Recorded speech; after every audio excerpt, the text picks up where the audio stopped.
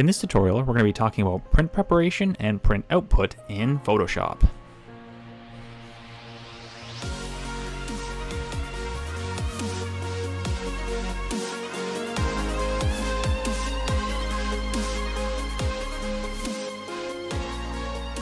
Hey there, Michael Volshinovich here from Vibrant Shot. You can find me on social media via the links below, and also make sure to subscribe to this YouTube channel to get future updates just like this one.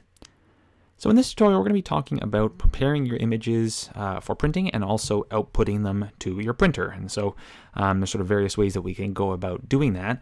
And we're going to talk about it from the perspective of, what would you do if you were preparing an image to go out to a print shop? What changes you would make if you were actually printing it yourself on your own printer. So the first thing we're going to do, obviously we've got our image here that we're going to use as our sample. And so if you're curious how I got from the original to the final product, you can check out the links to the courses that I have down here below. All the steps that I covered there are essentially what I used for this particular image. So what we're going to do is, rather than working with the original image, I'm going to create a stamp visible of this. So I don't like to work on the original image because when we're preparing it for print, we're going to make some changes, maybe alter the contrast, maybe we'll crop it down, resize. And with all those steps, sometimes you'll run out of undo points. And what I've done before is actually save the image accidentally, not had enough undo points to go back, and I ended up covering my original image with all these crops. So that's not what we want. We're going to create a stamp visible of this, and we're going to work on it as a separate image. So we're going to hit Command-Option-Shift-E or Control-Alt-Shift-E. That's going to create a stamp visible for us. So just make sure you select the top layer and use that keyboard shortcut to create the stamp visible. Then we're going to right click and say duplicate layer, and we're just going to go out to a new one called print. So this is going to be the image we're going to print. Now, first off, let's say that we want to add a little bit of a border to this. I tend to always print borderless when I'm doing the prints themselves because I don't really like to let Adobe adjust the margins and things like that. I'd rather just kind of visualize what it's going to look like with the borders within Photoshop and then just print borderless at the end. So we have this image. Right now it's cropped to 8.5 by 11, but I actually want to have an 8.5 by 11 output and then have a 1/2 inch border all around. So in order to do that, we need to take an inch away from both dimensions. And so we actually need to crop it down to 7.5 by 10. So we're going to go into our crop tool. We're going to select ratio, and we're going to just put in 7.5 by 10. And then, of course, you can adjust the crop however you like. But in this case, I'm just going to stretch it out maximum to the top. And then we'll just crop that down, just have delete crop pixels selected there. And that's going to crop it down for us. Then the next thing we're going to do is we're going to size this. So we're going to hit Command-Option-I or Control-Alt-I. And we're going to put in our width of 7.5. And we want to specify our DPI. So what we need to do is we need to size of this to, of course, correspond to the output media that we're sending it to. So I'm going to be printing to an 8.5 by 11, but I also need that to be in some specific DPI, dots per inch.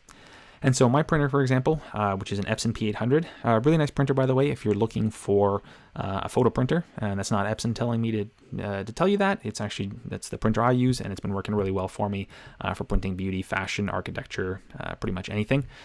So that particular printer goes up to, I think, like 2880 DPI. And so obviously we are not going to go that high because we simply don't have the image resolution in order to print that high.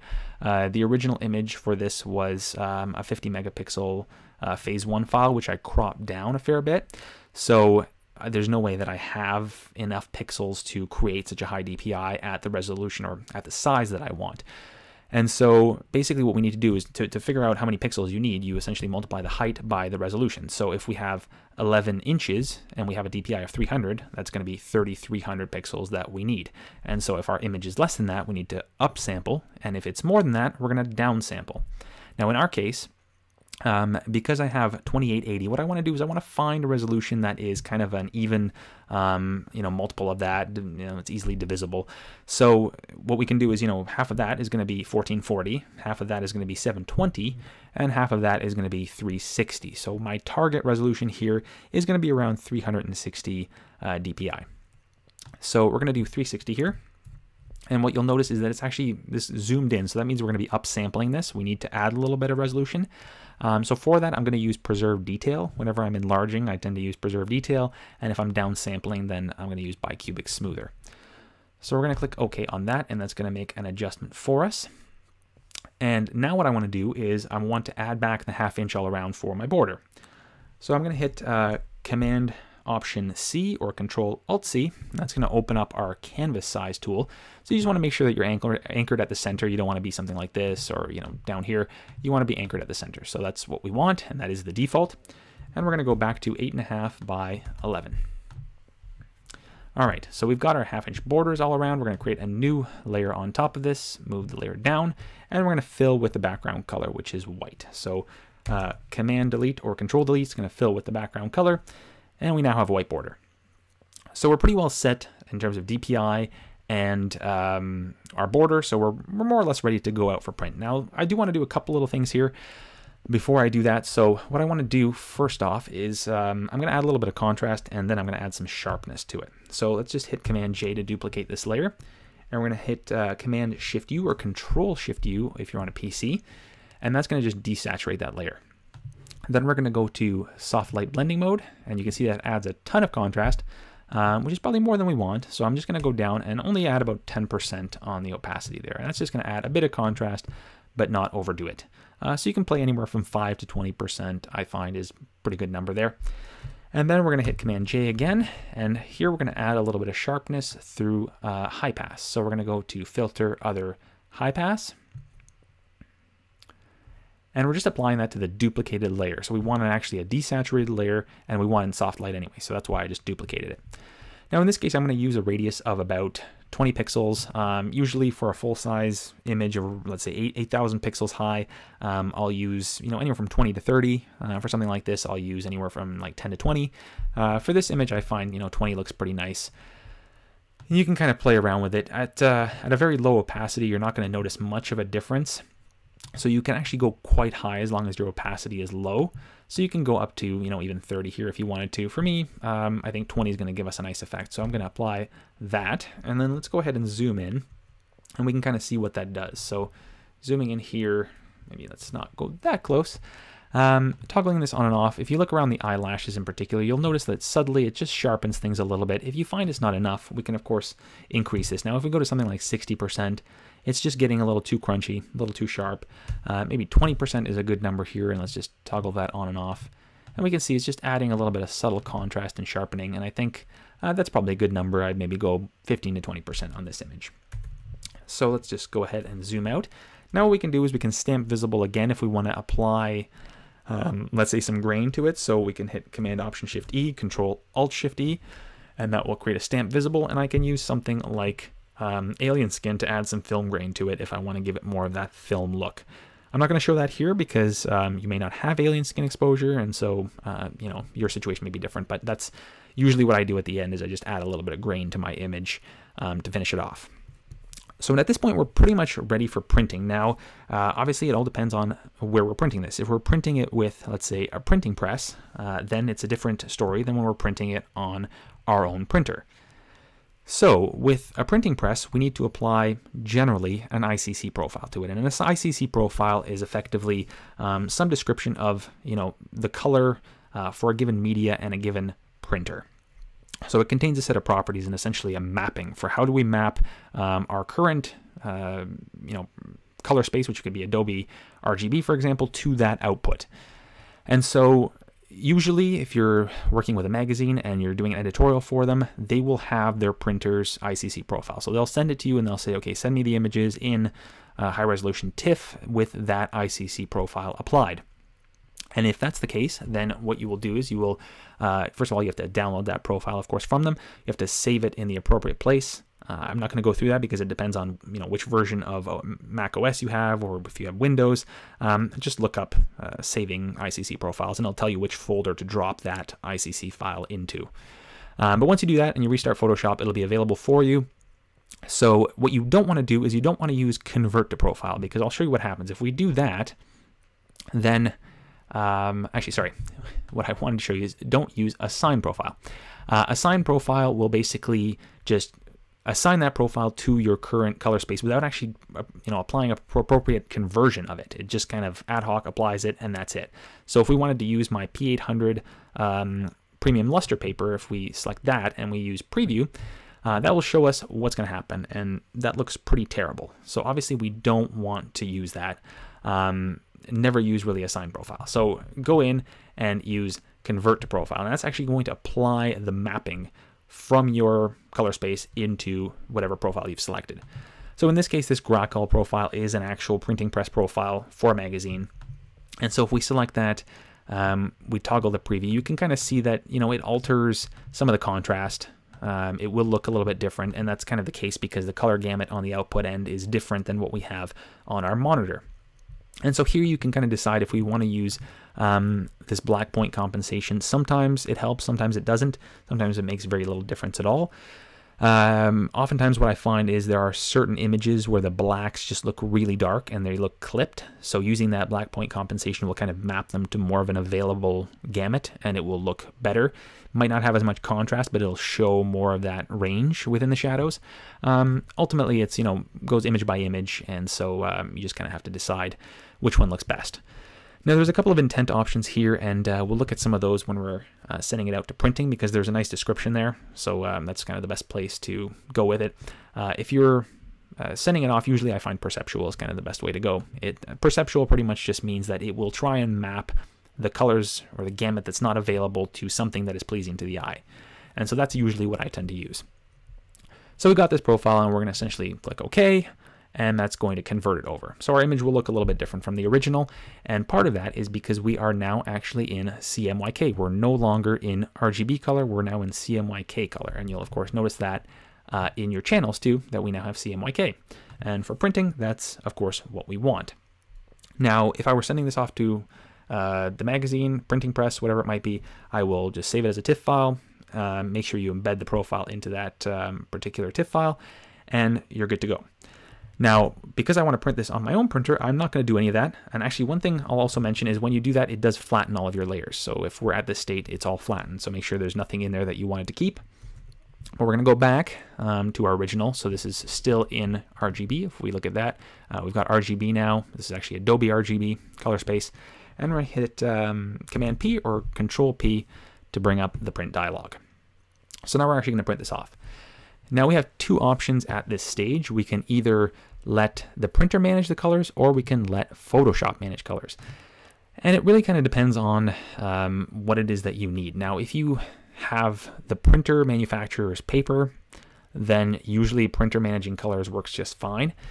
And so what we need to do is we pick our printer, of course. So we've got this Epson P800 that I have, and we're going to hit Print Settings.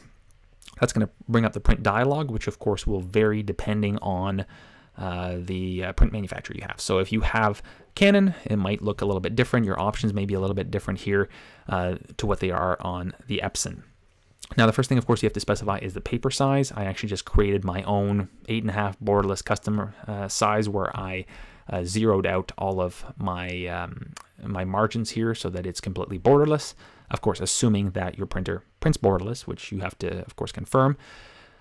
So I created that one there, and you can create a whole bunch of them. I named it myself because there's no real, equivalent up here, and so I just wanted to make sure that it's explicitly listed 8.5 by 11 borderless. And so I set that one up, and then you can go into printer settings, and this is generally where you'll configure your paper and the color mode. So the paper I'm using is this ultra premium luster. And then that's essentially part of the ICC profile, of course, the one part being the printer and the other being the output media, which is my luster paper. And then what you're going to select here is what color mode is going to use. So this no color management really doesn't work very well in the case of this Epson, so this is not an option that I ever really use. If I don't want color management, then I'll do that through here where we select that we want Photoshop to manage the colors. So you're going to go into manual settings, and you're going to select either Adobe RGB, which is what we are in, or sRGB if you're printing from a JPEG that you saved, for example, to the web. If it's an sRGB, then that's what you're going to use, and it's going to map it from sRGB into the ICC profile versus Adobe RGB into the ICC profile. So in this case, we're going to select that. We can select our DPI, which we're going to stick to 1440, and that's really all we need to do is paper and color options. Now in this case, I saved this as a preset, so make sure once you set it all up, you got it saved so you don't have to keep configuring every time. So I've got luster Adobe RGB, hit save there, and at this point you're pretty much ready to fire it off and print it out. Now, if you're looking for a manual approach to handling the colors, you don't want to go through the printer managing the colors. And where this is helpful is if you've got a third-party paper. So if you have something like Ilford, for example, which will not list here. So if we go into this print settings, I do not have that option for Ilford paper. So if I go to print settings and I pick my paper, it's just not there. It's all Epson paper. Surprise, surprise, Epson only gives you options for Epson papers within their software. So if we do that, if we have, let's say, Ilford, we need to go through this particular channel here to do that. So let's go ahead and cancel that out. And we're going to say Photoshop manages colors. And what that's going to do is when we actually select our paper, so this is actually the Ilford profile right here. It's the Ilford premium glossy paper for the Epson P800, and you can just download right from their website. You kind of just pick, you know, that I've got an Epson printer, it's a P800, and this is the kind of paper I have, and it will give you the appropriate ICC profile for that printer for that paper. So once I select that, you'll notice the image is going to change, and it's going to give you sort of a preview of how that's going to look when it prints out, and that's just by selecting match print colors. If you don't see it change, then that just means you haven't checked that off. Now, in order for this representation to be accurate, the one thing that you of course have to have is a properly color calibrated monitor. And to do that, you need a calibration device. If you've got a high-end monitor like an ISO, then of course it has built-in calibration. If you don't, then of course you just have to buy a separate one, and they're anywhere from $100 to $200. They work really well. It's really easy to set up, and it's very important if you're doing printing or sending off to, you know, something like a printing press, because again, when we're applying that ICC profile, we need to see the accurate colors as opposed to the colors as they are interpreted by your monitor. And so, like, you know, Mac monitors tend to be pretty good, but I've seen some PC monitors that are way, way off. And so be sure to always color calibrate your monitor before you do any sort of printing, and really before you do any kind of work. It's just a good thing to do. So assuming you have a color calibrated monitor, this will give you a pretty good representation of what the output will look like. And you notice that, you know, compared to the Adobe RGB, the blacks don't look as deep because we don't have it. That particular paper is just not going to give you those blacks, and, you know, it's a combination of paper and ink really. And the whites may look different. And if you want to get an accurate representation of the whites, you can say show white paper or show paper white here. And what that's going to do is it's going to show you what the actual color of that paper is. And you can see this one's a little bit kind of bluish. It's a little cooler. And so it does look different than the original. And then gamut warning really just kind of tells you what areas have gamut problems, so that this, you know, either this printer or this particular media doesn't really support those particular colors. And with that, that's where all of these rendering intents come in. And, you know, how is it going to handle those areas that are out of gamut? And what you can do is, again, I usually select perceptual, and then if you want a description of it, you can just hover over it, and the description area here will tell you what that actually is. So you can kind of go through them and see which one you think is best.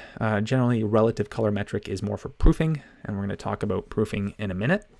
Perceptual just kind of, like I said, matches it to make it pleasing to the eye. And then saturation really just focuses on trying to maintain saturation. And that's really, it's good for landscapes, but not so great for pictures of people. So perceptual tends to work well. And then black point compensation depends on the image. With this particular image, I find it really doesn't make a difference. Usually I do tend to have it turned off though. So unless there's a good reason to turn on, you should be okay to leave it turned off. Now, again, when you're starting off, you're doing this for the first time, kind of trying to get a feel for what works best. You know, get yourself a couple of 4x6 sheets rather than printing 8.5 by 11 or something like, you know, 17 by 22, because you're going to use a lot of ink, a lot of expensive paper, and it's going to turn out to not be what you want. So do a quick proof on a 4x6. If it looks good, then you know which color profiles to apply. You know, kind of what settings work best. Then send it out to your larger media. So now that we've got that set up, you can just hit print, and that will print off, map the appropriate ICC profile, and things just look good. So that's option number 2. Now, if you are actually sending this off, in addition to what I was showing you with the ICC profiles there, what you'll want to actually do is not apply the ICC profile. When you're doing this test, you'll just want to leave it in Adobe RGB, so don't go through the assign profile or convert profile that we talked about there.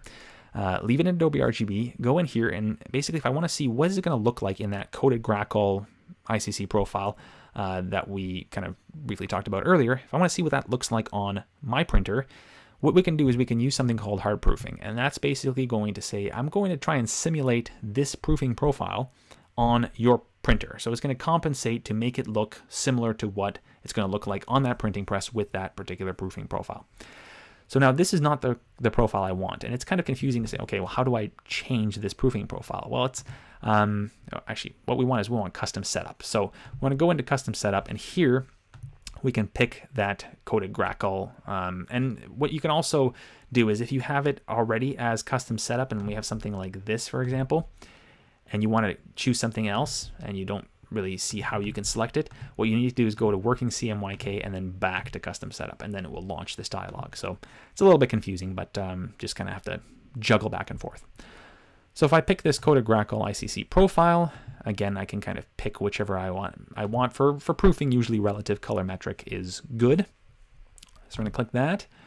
And now we're kind of ready to send that off to the printer. So again, that's going to simulate that particular ICC profile on my printer. So it's kind of a cross between, you know, the ICC profile that is appropriate for my printer, but sort of interpreted under the proofing profile of the coated grackle. So it's going to give you a good idea of what it'll look like when the printing press goes to run it. And that, of course, depends on, you know, the paper you're outputting to. So if you know the printing press uses a semi-glossy paper or a matte paper, try and match up to that. And of course, depending on the whiteness of that paper, if it's, you know, very pure white, then you'll want to have something that is similar to that. So obviously accounting for those shifts in paper quality, you know, it will give you as close as it can. And obviously it does a lot of that through the ICC profile, but, you know, ultimately it kind of depends on, I mean, if you've got a yellowish kind of paper with something that is very eggshell and they're printing to white, there's just no way that it's going to make your eggshell paper look pure white. So the ICC profile can only take you so far. So again, you know, the proofing it's an estimate, but it's not a perfect example necessarily. But usually you'll just have normal proofing there, or normal printing, and pick your rendering intent, fire it off to the printer. So that is it for actually printing ICC profiles, all that fun stuff. I hope you found that helpful and not too confusing. Ultimately, when you're printing it yourself, it's fairly straightforward. Just size it, set the appropriate image size in inches, DPI for your output. You know, either set it so that the printer manages the colors, or have Photoshop manage it, obviously depending on whether or not you're using original manufacturer paper. And away you go. Overall, it's fairly straightforward. As long as you have a good printer, then I find there's really not that many issues with getting your colors to work accurately. And of course, it also depends on the output media you're using. And you can kind of get a good idea of how it's going to look through that proofing window, the preview that's there. If I selected, for example, a matte paper for this, if I wanted to decide, you know what, should I print this on matte? What I can do is go in here and select something like a matte canvas here. And you'll see what it looks like. It doesn't look great. The blacks just don't look very good. So that's probably not the kind of media I should be using for an image of this type. And it's a nice thing to say, okay, you know, when you're buying paper, what should I be buying? Should I buy, you know, cold press natural? You know, maybe it's not the right kind of paper for my style of photography. And for me, I do find that this luster paper does give a fairly accurate representation of what the original image looked like. And it looks great for beauty shots, fashion shots, you know, has nice color. So that's what I often stick with for my portfolio. So again, nice way to kind of say, should I buy this paper or not, without actually investing the money and trying it out. But again, make sure you have smaller packs, you know, 4x6 and some bigger ones, and always proof to your 4x6s so you save yourself some ink. So again, hope you found that helpful, and be sure to subscribe to the YouTube channel so you get more updates like this one. You can click on the subscribe link below, and we will see you next time. Take care.